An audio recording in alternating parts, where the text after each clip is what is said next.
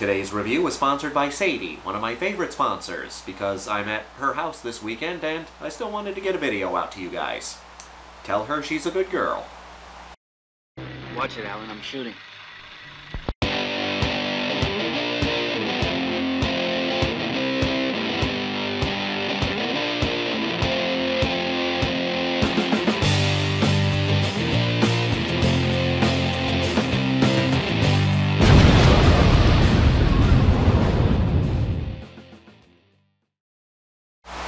Targets.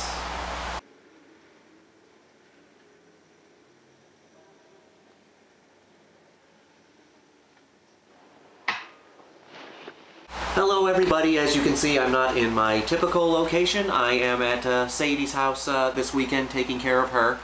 Busy day, but we're still going to make a video for you guys. I do apologize for the different lighting and the audio if it sounds a little off, but anyway, let's get into this. 1968 was a big year for horror movies and film in general. This was when the Hays Code ended and the rating system that we know today was put into effect. 1960s was that transition decade when movies started showing a little more violence and a little more sexuality, but when the rating system came to be, it allowed more freedom in having movies be more violent and have more sex in them. This was also a transition from classic horror into modern horror, and 1968 was a big year for that transition. Not only did we get movies like Night of the Living Dead and Rosemary's Baby, but we also got Targets, a movie that deserves so much more recognition than it gets. This movie was out of print for a bit, but it's been released on Blu-ray by Criterion. I am so happy to have this in my collection.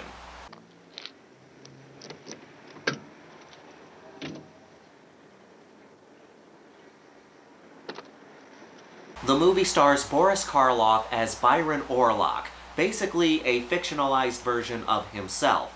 Byron is an aging horror icon who feels that he's lost his place in modern Hollywood.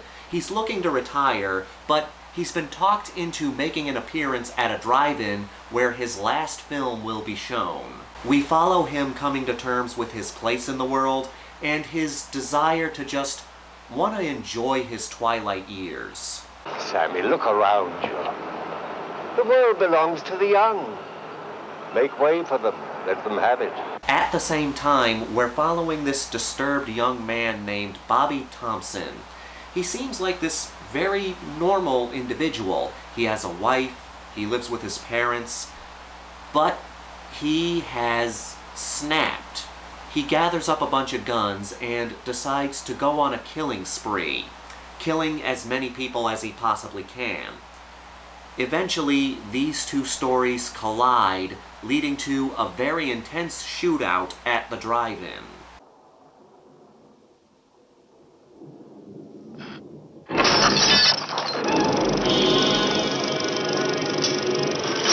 Trigger warning before we go any further.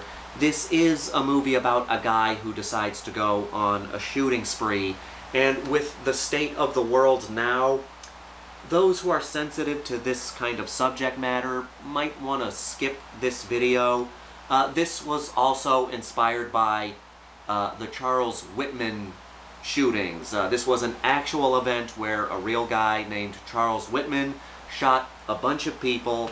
If you're curious and want to look more into the incident, by all means do so on your own, but I just wanted to give people a slight warning before we got into it. Also, I'm going to be mentioning some interesting facts about this movie, but I take no credit for the facts that I'm going to say, because I learned all of this stuff from a very underrated YouTube channel called One Fucking Hour. They're a great show, the people who run that channel. They do a lot of good videos and mention a lot of interesting stuff about some good movies. So yeah, they did a video on Targets, and I highly recommend checking it out.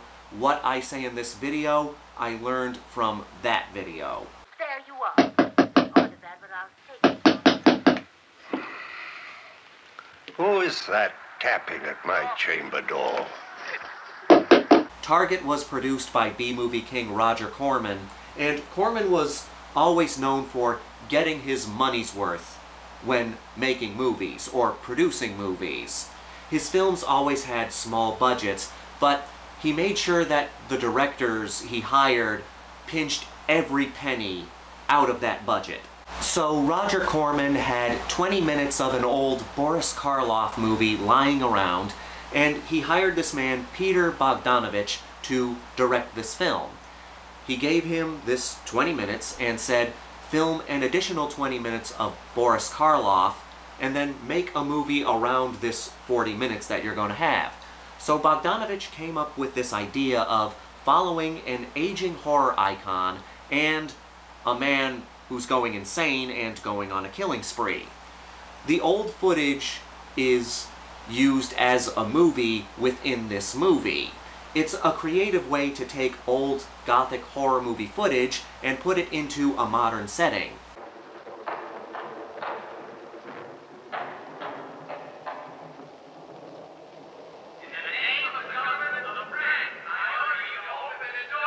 I like the creative way he incorporated this old footage into this movie and make it into something completely different. I see Targets as a perfect representation of the transition from classic horror into modern horror. The 60s in general was when we started seeing more realistic horror movies, more human horror villains like Norman Bates. In the 50s there was Ed Gein, in the 60s we had Charles Whitman, and in 1969 there was the Manson murders. These events affected film, resulting in more realistic horror movies.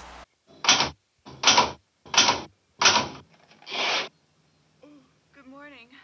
Good morning, dear. Looking at Targets, we have Boris Karloff playing an aging horror icon who eventually collides with the horrors of the real world. It does feel like a passing of the torch from classic horror into modern horror, but it doesn't feel like we're saying goodbye to classic horror.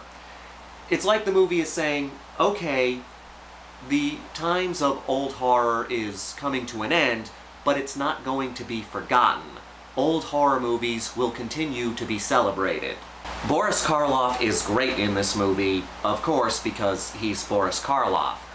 The character of Byron is a sympathetic character. He feels that he's past his prime, and he can't seem to find his place in this modern world, but he's still respected by those around him. Oh, I know how people think of me these days. Old-fashioned, outmoded. Well, not after this picture they wouldn't.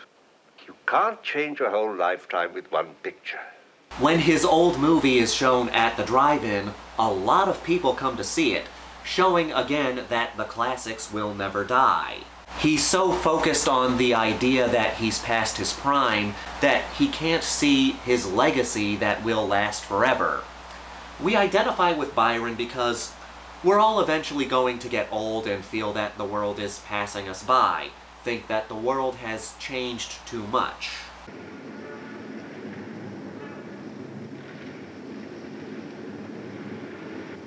God, what an ugly town this has become.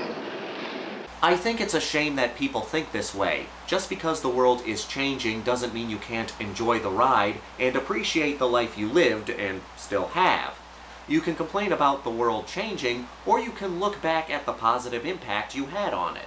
The Bobby character makes Targets a horror movie. His plotline makes this a disturbing film, not disturbing in a graphic way. Leave the light off. Bobby? Yeah. Why are you still up? Please leave the light off. Why aren't you asleep yet? I have a headache. The character seems very real. Bobby is a realistic psychopath. He's not Michael Myers, Freddy Krueger, or Jason Voorhees. He's not Hannibal Lecter. He's just a guy who snaps and decides that he's gonna go on a killing spree. When we first see him, we instantly know something's wrong. We can tell that he's not content with his life. He has a wife, he lives with his parents, he seems to be a very normal person with a normal life, but there's something wrong. and as things build in the movie, we know he's gonna do something bad.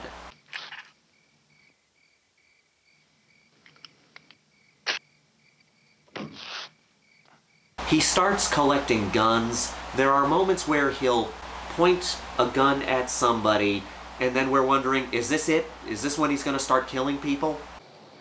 Hey! What are you doing? You know better than that. I was just checking the elevation. That's just how accidents happen. Never point a gun at anyone. Sorry. I wasn't thinking. And then when he starts his spree, he's not acting like a raving lunatic. He's very calm when he starts killing people. And that's what makes it so disturbing. This is what Bobby has decided to do, and he's just gonna do it. Morning. What are you typing? Aren't you gonna go to work?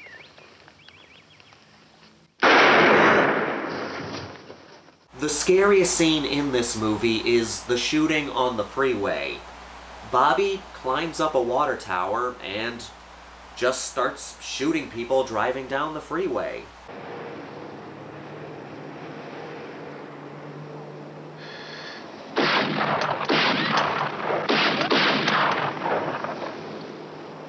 We're with him and his point of view for this entire scene.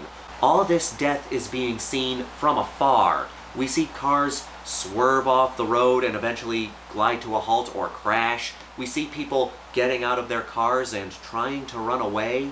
The moment that got me is when Bobby pulls out a Coke and a sandwich and just starts having lunch in the middle of his shooting spree. This struck a nerve. Again, it shows how comfortable Bobby is with what he's doing.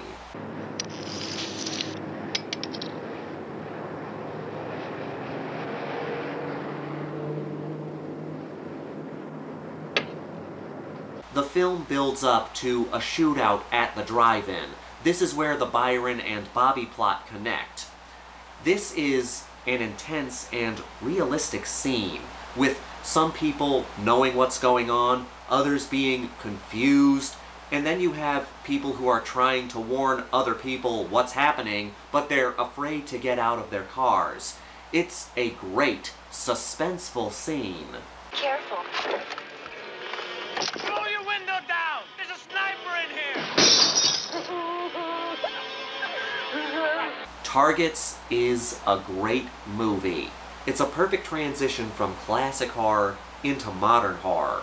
All the characters are great, especially Byron, and Bobby is a frightening villain. This is a movie that I would recommend to anybody, not just horror fans. If you just want a good movie, Targets is a film to watch. And with that, let's get to the Grindhouse rankings. We've got a body count of 14, give or take, because the shootouts get a bit chaotic, making it difficult to keep track. All the kills are gunshots, not much variety, but every one is well done. Boris Karloff is great as always. His performance is a good ending to a great career. Bobby makes me nervous, in a good way. He's a good villain that keeps you on edge. It's the realism that makes him and the shooting scenes so hard-hitting. He doesn't feel like a fictional killer. We have two interesting stories here. We're never eager to get to the Bobby story because the Byron story is also very good. They work well together. And the climax is suspenseful and gripping.